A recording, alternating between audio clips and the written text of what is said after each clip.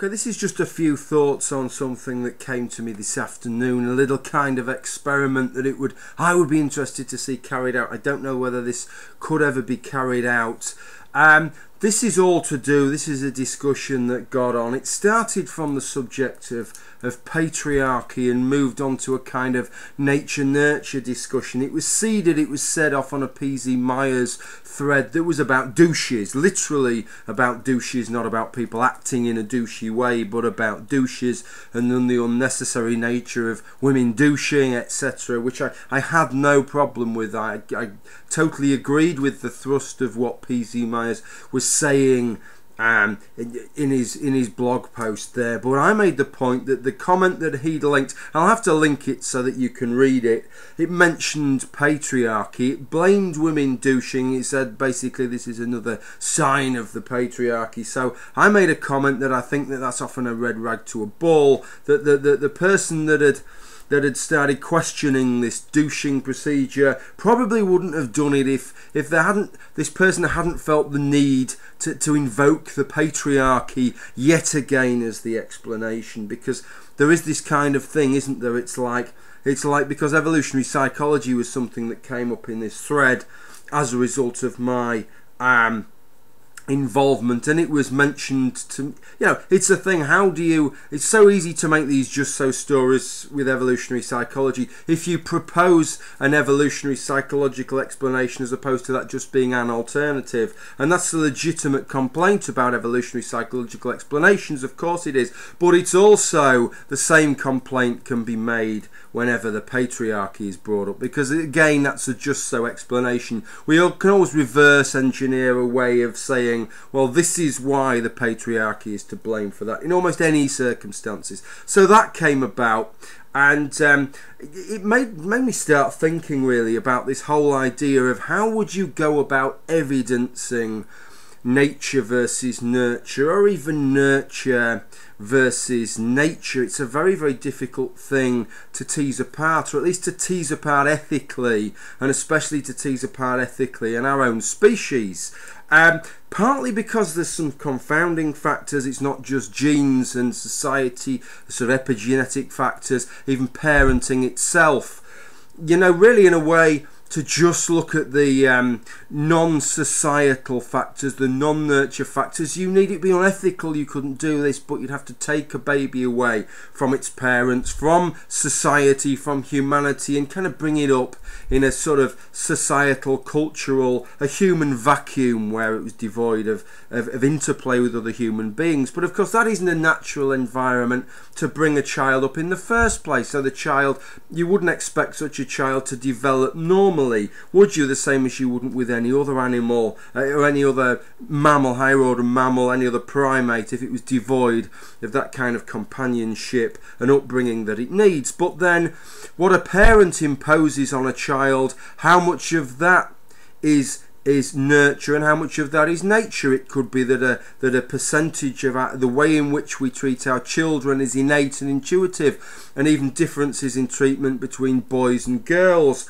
could be innate and intuitive, because if the success of a man and a woman in society depends on slightly different types of behaviour, then we would have more successful male offspring and more successful female offspring, perhaps, if we brought them up in slightly different ways. That might be the case, that might not be, but it's not something that we can rule out from the get-go. So it's all really rather difficult, and it's all really rather intractable there. And even from the nurture side, if you wanted to try and prove nurture in all of this, that's rather difficult, because even if you show, well, this society does this different to this society, this is an example of a society that isn't doing it, therefore it's got to be nurture, not nature. That doesn't demonstrate anything of the sort, does it? Because of course any argument, any nativistic argument, just cites that as a component, as a predisposition, and in just the same way I can tell you that my car,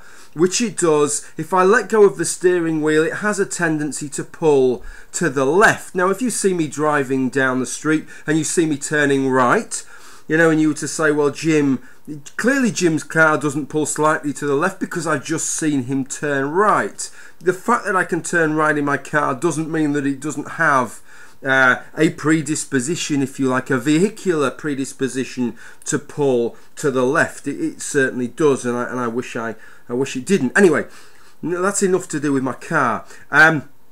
Maybe if I actually bought a new fucking car sometime rather than driving around in this old banger that lets the whole estate down, maybe that would help. But anyway, on to the experiment. So then I had an idea of a kind of experiment. I don't know, it's more ethical than anything that you could do with a child, and perhaps more illuminating.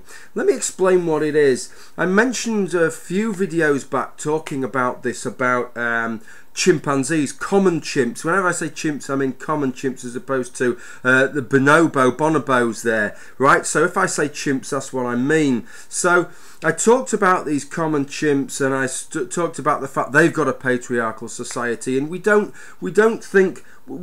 sort of obsess and say, well, that's just got to be culture. You know, we accept that there could be an innate and intuitive component there. I think most of us accept that. We don't have a problem with chimps, but we do with humans. Now, when I mentioned that, several people felt the need to point out to me, yes, Jim, but just because they've got a patriarchal culture doesn't mean that we do, or patriarchal society, I should say, doesn't mean that means that we are mandated through nativistic means in just the same way, that it's predisposed or determined in just the same way, because bonobos are very different. They don't have that kind of patriarchal culture, that kind of patriarchal society, and that's very true, and it was a legitimate point to make. Although I wasn't trying to say that because common chimps are like that, humans must be like that. What I was just trying to say is that if we can accept that other great apes can have what we assume to be an intuitive and innate component to their behaviour on that level, then why wouldn't we expect natural selection to have impacted on us in the same kind of way? It seems almost counterintuitive to think that we would all turn out without any kind of predispositions whatsoever on these kinds of things. Well, here's the thing then, if you've got common chimps and you've got bonobos and they've got such different societies, this is the experiment then. We take some baby chimps away from their mothers.